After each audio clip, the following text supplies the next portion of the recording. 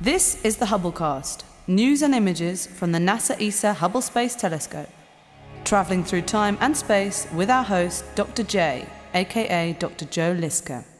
Hello and welcome to this fourth special episode of the Hubblecast, celebrating the International Year of Astronomy in 2009. In the last episode, we saw how the advance of technology through the 1970s and 80s revolutionized astronomy. Today, we'll discuss how astronomers detected and measured light over the years, from hand drawings to electronic detectors. 400 years ago, when Galileo Galilei wanted to show others what he saw through his telescope, he had to make drawings. The pockmarked face of the moon, the dance of the Jovian satellites, sunspots, or the stars in Orion. He took his drawings and published them in a small book, The Starry Messenger. That was the only way he could share his discoveries with others. For well over 2 centuries, astronomers also had to be artists. Peering through their eyepieces, they made detailed drawings of what they saw.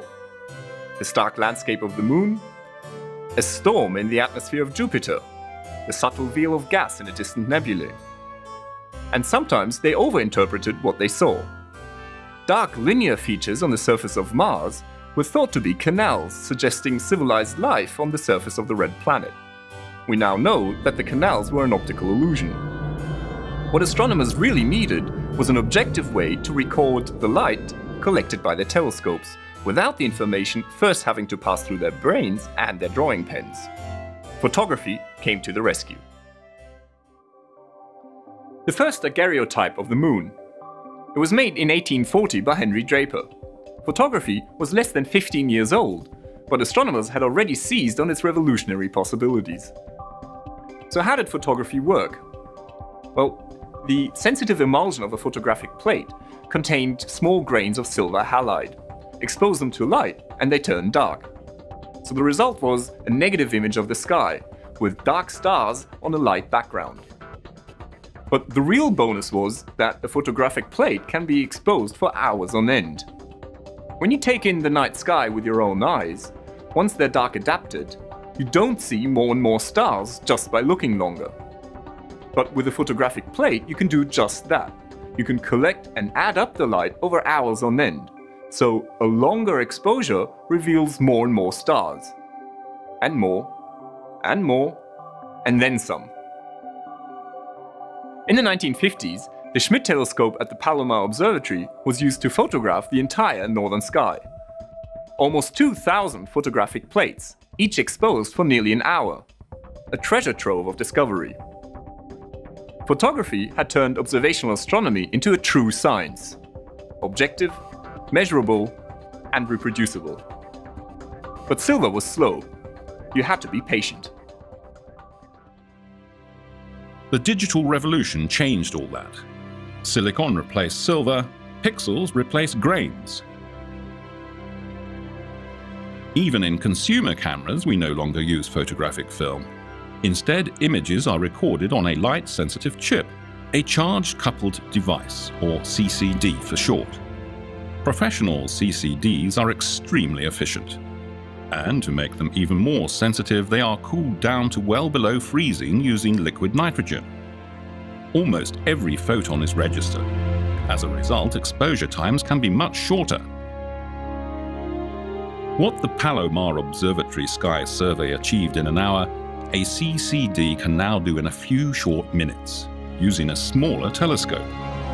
The silicon revolution is far from over. Astronomers have built huge CCD cameras with hundreds of millions of pixels. And there's more to come. The big advantage of digital images is that they're, well, digital. They're all set and ready to be worked on with computers. Astronomers use specialized software to process their observations of the sky. Stretching, or contrast enhancing, reveals the faintest features of nebulae or galaxies. Color coding enhances and brings out the structures that would otherwise be difficult to see. Moreover, by combining multiple images of the same object that were taken through different color filters, one can produce spectacular composites that blur the boundary between science and art. You too can benefit from digital astronomy. It has never been so easy to dig up and enjoy the amazing images of the cosmos.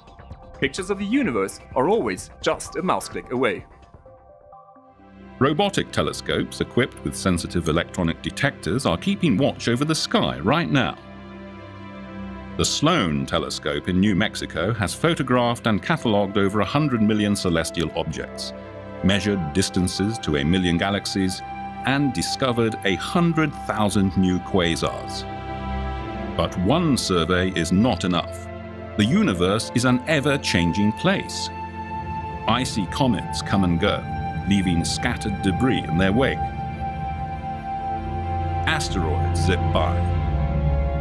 Distant planets orbit their mother stars, temporarily blocking part of the star's light. Supernovas explode, while elsewhere new stars are born. Pulsars flash, gamma-ray bursts detonate, black holes accrete. To keep track of these grand plays of nature, astronomers want to carry out all-sky surveys every year, or every month, or twice a week. At least that's the ambitious goal of the Large Synoptic Survey Telescope. If completed in 2015, its 3 gigapixel camera will open up a webcam window on the universe. More than fulfilling astronomers' dreams, this reflecting telescope will photograph almost the entire sky every 3 nights. Thank you for joining me in this 4th episode of the special series. Next time we'll see how telescopes can study the universe that we can't see with our own eyes. This is Dr. J, signing off for the Hubblecast. Once again, nature has surprised us beyond our wildest imagination.